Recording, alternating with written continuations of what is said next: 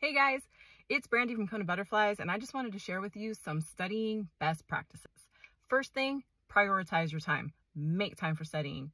Won't just magically happen. Gotta make it happen. Second thing, be consistent with your studying.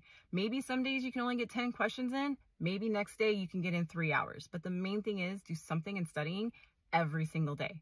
Apply keyword connections. Most of us have to take a multiple choice test. It's just recognizing a match, not having to pull questions out of the sky.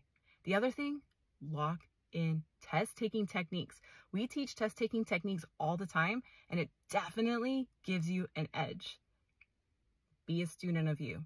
Be a student of you. Why do you get questions wrong? And what helps you retain the information the best way?